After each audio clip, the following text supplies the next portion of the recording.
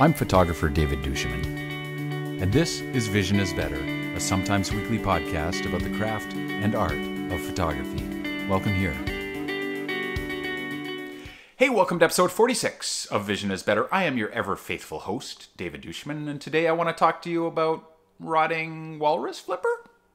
I was sitting with my friend Paul Nicklen recently, very recently, in fact, and talking to him about what it has taken to get to where he is.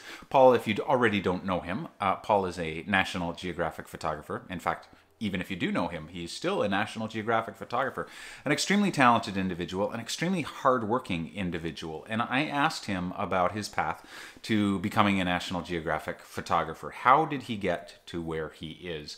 And this was in the context of something completely different. It just sort of, conversation came out, and he was telling stories. And one of the stories he told was about the... he spent a long period of time up in the Canadian Arctic. He lived there since he was a kid and has this ongoing love affair with the place, and it shows in his work. But he was up there at one point, once he had decided that he wanted to sort of make a transition from being a biologist to being a photographer, and using his photography to tell the stories of climate change and conservation in the high Arctic and now around the world. And he was sitting there on the edge of this ice floe, camped out for weeks and weeks, and he had burned through his food and had nothing left to eat. And these hunters came by and took pity on him and gave him this big hunk, this huge walrus flipper, which I guess you just cut off pieces and eat raw. I don't know. And it over time sort of progressively fermented. Those of us who know better would call it rotting walrus flipper. And Paul lived on this rotting walrus flipper for 3 weeks or so, while while it progressively got rottier and rottier. And I tell you that story because it is indicative of someone who wants something so badly that they are willing to swallow something that is increasingly horrific, because they want the thing that they want more than they want to avoid the obstacles and the discomfort. And whether you want to do this as a professional or not, I don't think is the point. Although certainly this applies to both. The craft of photography is certainly, I think you have to have a measure of talent. I think you have to have a measure of taste. You have to know how to tell stories. You have to be curious. There's a lot that goes on in the mind and heart of a photographer, more than the ability to press a button. However, I do think very often that we give much more credit to the initial role of talent than maybe we should. Now, I'm not saying that Paul Nicklen is not an incredibly talented, beautiful human being. Absolutely, he is. But I think talent is unlocked and uncovered increasingly by hard work and by the commitment to that hard work. Talking to Paul, he said he dreamed of being a National Geographic photographer. He felt like those were his people. And the first people he talked to sort of didn't agree with him and said, no, we're not. And when he did his first assignment, he burned through this first assignment in total fear that he was going to screw it up and that he wasn't going to do very well. And his first criticism over that initial assignment was not terribly positive. And of course he had contractual obligations to fulfill, and so he kept working for them. But it's not that he got to a certain point and then became a National Geographic photographer. He went in as a new National Geographic photographer, and National Geographic became the school that through a lot of hard work and a lot of commitment that he went through to uncover the talent that he clearly has so much of. And I wonder if we position talent and hard work as though they are two different things, and it's either one or the other, when I think talent and hard work, they work in connection with each other. The hard work, the commitment to less than savory things and difficult processes is the thing that uncovers that talent, or maybe it polishes it, maybe it builds on it. I'm not 100% sure, but I do know this. I don't know anyone working in photography, whether they're just doing it for their art, or whether they're doing it professionally. And by just, I don't mean merely as though it's a secondary thing to doing it professionally.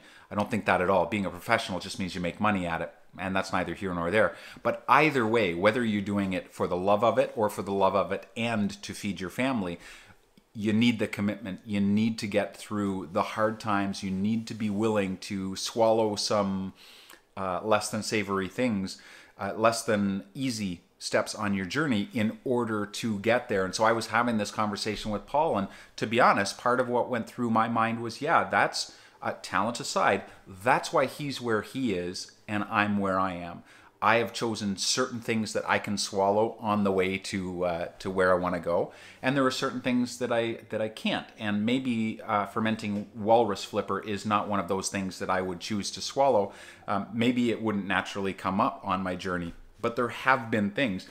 This guy is just exceptionally good at what he does. He's getting better and better, and he'll be embarrassed with me, you know, singing his praises this way because he's a lovely, humble, gentle human being, but the fact is he's just astonishingly talented and an astonishingly, this is a hard word to say, a really hardworking guy. And I don't think it's a coincidence that the two things go hand in hand. So here is my encouragement to you, that if you're still at that point where you're frustrated, you're finding the photography challenging, maybe you're just getting to that point where your technique is finally not your major challenge. That's not your big challenge. Your big challenge is matching your technique to your vision, or uncovering your vision, or developing your vision even further. Well, I have good news and bad news. The good news is you're almost there. The bad news is where there is just like the tip of the iceberg, because mastery is not a destination. It's not a place we get to and go, yes, I'm here.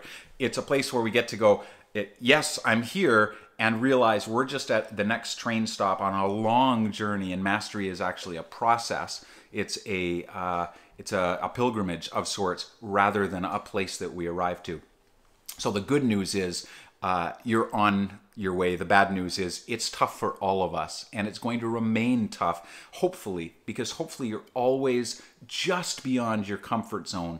When I was writing A Beautiful Anarchy recently, 2 years ago recently, and sort of starting to think through some of these things, this idea that the magic happens just outside of our comfort zone, just beyond the, you know, where the voice of fear really kicks in, beyond where you're starting to think, this is really hard, I'm not sure I can do this. Well, if a guy like Paul Nicklen can sit on the edge of the ice floe in the Canadian Arctic eating fermenting walrus flipper, my question is, you know, what's your fermenting walrus flipper? What's mine? And am I willing to swallow it in pursuit of something that I want even more than I want to avoid this, you know, this nasty little morsel of rotting flesh? This is the kind of thing that makes me kind of want to dabble with vegetarianism, to be frank. But we all have things in our lives that are going to be challenging. And remember, the magic starts just beyond that point. It never starts within the comfort zone. The magic is always outside it. So again, my encouragement to you, if you're asking yourself, well, what does this have to do with photography? It has everything to do with photography, because you need the commitment. You need to be willing to punch through when things get difficult. And you need patience. You need patience when you're waiting for the moment, or for the light, or for whatever it is technically to kind of click. But you also need patience long term. Remember to nurture the artist that you are and speak gently to that person, because it's not easy for any of us. And if you're doing this as a living, of course, the application of this idea gets even further, because many of us are not primarily entrepreneurs. I happen to be. I love the entrepreneurial pursuit, but some people don't, and it's a challenge. And if you want to get there, wherever there is, there's going to be a hunk of rotting walrus flipper waiting for you. And the question is, are you going to swallow it and move on? Or are you going to say no thank you and turn away from that challenge? Because nothing good, and I'm starting to sound like my mother, but nothing good ever comes without some kind of challenge and without some kind of obstacle. And Well, there you have it. Enjoy your rotting walrus flipper. If you have not, I'm going to put this in the show notes. If you have not seen Paul Nicklen's TED Talk about his work in the Canadian and the Arctic in general, in the polar regions, specifically, and he talks, and this is not in Canada, this is in Antarctica, he talks about this encounter with a leopard seal that if you knew Paul at all, you might know him from this TED Talk. I'm going to put that link into the show notes because I really think you need to get a hold of that video and take a look at it, especially the last 10 minutes. It's just an exceptional story about this encounter between Paul and this leopard seal. And of course, you only get to places like that after you've paid your dues and you've put your time in. And this is what makes Paul and all of the photographers that you love and respect, this is what puts them where they are in terms of their journey. It's the hard work. You pay your dues, and it's the commitment and the rotting walrus flipper. I did this episode just so I could say those things. Rotting walrus flipper. Thanks so much for joining me. Remember to subscribe on the YouTube channel. Don't hesitate to ask your questions or leave comments. We'll see you next time. Remember, gear is good, but rotting walrus flipper is better. But vision's better. Take care.